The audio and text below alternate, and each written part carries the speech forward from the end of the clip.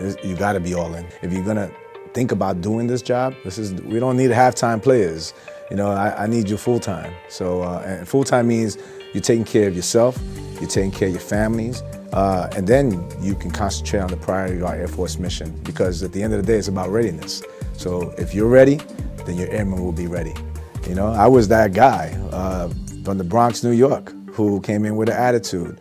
And keep in mind, first sergeants in my time were all the black hat wearers, right? Disciplinarians. You only saw them when you were in trouble. But through a course of time, you know, it's about developing.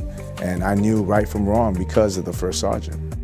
The military changed my life, you know, and I'm a product of the military.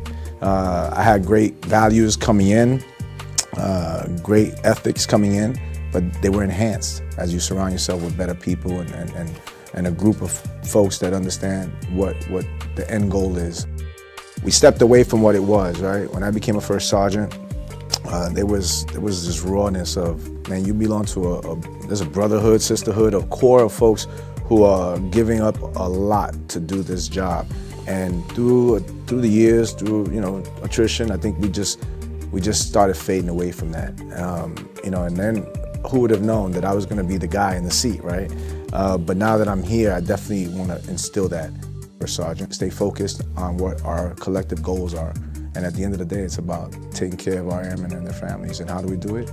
By making sure that we select the right people to become first sergeants.